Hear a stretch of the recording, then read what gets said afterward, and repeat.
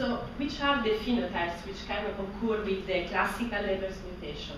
Migraine is something that we looked deeply in our families, but also movement disorders, myoclonus in particular, peripheral neuropathy, heart problems, hearing loss, and other miscellaneous like Leigh syndrome, which is very, very rare. So, in this paper, Cupini and co-authors look at the occurrence of migraine in Leber's family, demonstrating that there is occurrence of migraine along the maternal line. So you can have the occurrence of migraine-like features in people carrying the Leber's mutation. Next, please. So we do look at our Leber's families, and these studies, which is not published yet, included 27 Leber's families, in total 100 subjects.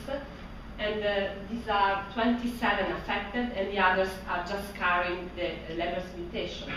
And we compare the prevalence of migraine in this population in comparison to the general population. And as you can see, the occurrence of migraine is much higher in people carrying the Leber's mutation, both carriers and affected patients. The reason why this happens is not clear, but possibly the presence of mitochondrial dysfunction, which is related to the presence of Leber's mutation, can affect also the probability of developing migraine.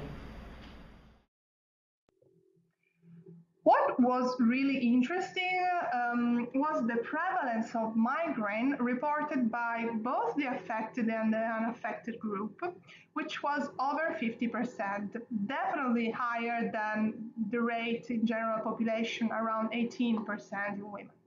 So we know that there is evidence of mitochondrial abnormalities in the migrainer's brain, but we should discuss if migraine itself should be considered a manifestation of the LHON, of being a carrier of LHON mutation, even without the visual defect.